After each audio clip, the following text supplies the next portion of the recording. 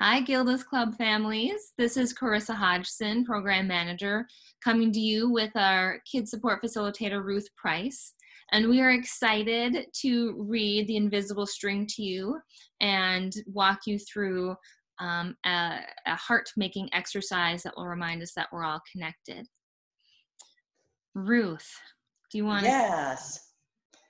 So we're going to look at this book, The Invisible String.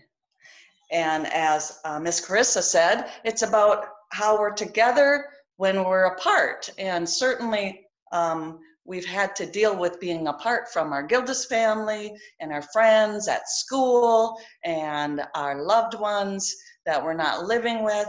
So we wanted to make sure that we remember how we're always connected. And this is a story about that. It's called The Invisible String, and it's for all the children of the world and the magic of their strings. Liza and Jeremy, the twins, were asleep one calm and quiet night. Suddenly it began to rain very hard.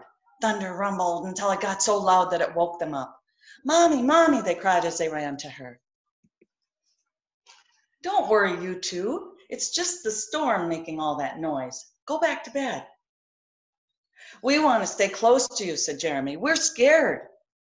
Mom said, "You know we're always together, no matter what." "But how can we be together when you're out here and we're in bed?" said Liza. Mom held something right in front of them and said, "This is how." Rubbing their sleepy eyes, the twins came closer to see what Mom was holding. I was about your age when my mommy first told me about the invisible string. "I don't see a string," said Jeremy. "You don't need to see the invisible string because people who love each other are always connected by a very special string made of love." "But if you can't see it, how do you know it's there?" asked Liza. "Even though you can't see it with your eyes, you can feel it with your heart and know that you are always connected to everyone you love." "When you're at school and you miss me, your love travels all the way along the string until I feel it tug on my heart. And when you tug it right back, we feel it in our hearts," said Jeremy. "Does Jasper the cat have an invisible string?" Liza asked. "She sure does," said Mom. "And best friends like me and Lucy?" asked Liza. "Best friends too." "How far can the string reach?" "Anywhere and everywhere," said Mom. "Would it reach me even if I were in a submarine captain deep in the ocean?" asked Jeremy. "Yes," Mom said, "even there." "Or a mountain climber?" "Even there." "A ballerina in France?" "Even there." "How about a jungle explorer?" "Even there." "How about an astronaut out in space?" "Yep, even there." Then Jeremy quietly asked, "Can my string reach all the way to Uncle Brian in heaven?" "Yes, even there." "Does the string go away when you're mad at us?" "Never," said Mom. "Love is stronger than anger, and as long as love is in your heart, the string will always be there." "Even when you get older and can't agree about things like what movie to see, or who gets to ride in the front seat, or what time to go to bed?" "Oh, that's right, you two should be in bed." And with that, they all laughed as Mom chased the twins back to their beds. Within a few minutes, they were asleep, even though the storm was still making the same loud noises outside. As they slept, they started dreaming of all of the invisible strings they have, and all the strings their friends have, and their friends have, and their friends have, until everyone in the world was connected by invisible strings. And from deep inside, they now could clearly see no one is ever alone. And you only Wow. a couple. That was wonderful, Ruth. And I'm going to let you introduce our activity. And before you do that, while I'm showing the slides, I'm going to show a couple examples of what you're going to talk about. Here's a heart created by Lennon.